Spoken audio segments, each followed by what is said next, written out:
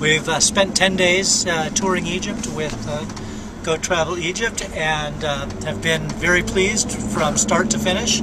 Started with the planning process months and months ago, and had numerous questions for Mustafa, who was gracious and patient and answered them and helped us create an itinerary that enabled us to see the country from start to finish. Alexandria, Cairo, Giza, Saqqara, the Nile River Valley, Luxor, Abu Simbel, Aswan, Dendara, you name it, we went there. The guides were knowledgeable and friendly. The drivers were safe and were waiting for us wherever we went, and we would have no problem recommending the company. Specifically, we were happy to spend as much time as possible with Rami, who drove us around in Cairo and Giza. and we had a terrific time with our guide in Luxor and Aswan, which was Ahmed was terrific. Mustafa was great to deal with and answered all of our questions, which we had tremendous. We packed a lot in a short amount of time, and no one had any trouble keeping up with us. And Adele was always there to answer our questions whenever we needed them and provide comic relief. So we would definitely recommend Go Travel Egypt. I'd also like to add this part. Also, our driver played really good music for us. My name is Dara Goldsmith. I'm from Las Vegas, Nevada in the United States. Our family traveled with Go Travel Egypt for 10 days. We had a wonderful vacation. I have to say that the entire crew of people who work at the company were very helpful, from picking us up at the airport in a cool air-conditioned van, assisting us to our hotel, helping us check in, picking us up to take us to the sites, recommending the way we visit the sites. For instance, when we were with our guide in Upper Egypt, we would go backwards from the normal tourists. So we would start not at Valley of the Kings like everyone else, and we visited places there where there was nobody. When we went to the Valley of the Queens, he took us to sites there, and we visited 2 tombs. There were more people in the tomb than outside the tomb. It was a fabulous experience. When we went to Valley of the Kings, although it's a bit more crowded, we didn't have to fight crowds because we went against traffic with regard to the other tourists.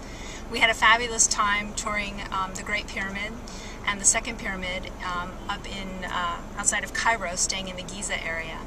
And we're happy with the instructions we were given about how to view the sites while inside, and taking advantage of whether we were able to get tickets or not. Our guide was able to point us in the right direction and make provide helpful information. My husband and I are traveling with our 2 children who've had the opportunity to learn a lot about Egypt, so they really quizzed the guides and would ask a lot of questions, and we're very happy with the patience exhibited by the guides with our children.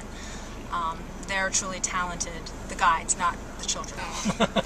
And interesting, we were able to get assistance and have free time, which was nice. We went to markets and were able to adapt our schedule to see the things we wanted to see.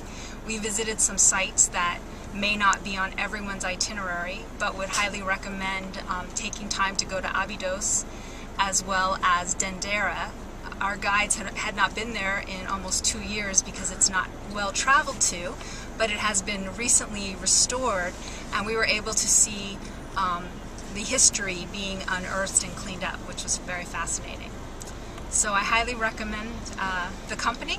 Mustafa was always able to work with my husband and get everything situated, and we would have no qualms about recommending the company at all. The drivers were very proficient, and trust me, you do not want to drive here. If you're thinking of coming to Egypt and think you can drive yourself, forget it. I drive freeways. I grew up in Los Angeles, and these people are crazy drivers. So we highly recommend them. Not Rami, not our drivers were fabulous. Both our drivers in the south and in the north and in the south. We went to Abu Simbel, which is quite a drive, and we were part of a caravan. We highly recommend traveling in a small group because then you're able to move as quickly as you want to move. The large groups in front of us who were with tours with 20 and 30 people would have to travel only as fast as the slowest old person who was asking lots of questions and had lots of luggage and had to go to the restroom all the time. So we were able to say we wanted to go have this type of lunch or this type of breakfast, or no, we didn't need breakfast. And we were able to say we've had enough time here, we want to go to the next site, or we want to spend a little additional time. And that was certainly well worth the difference in cost of going with a large travel operator versus a small travel operator. And I just want to add, my favorite guide now is the worst guide in Egypt.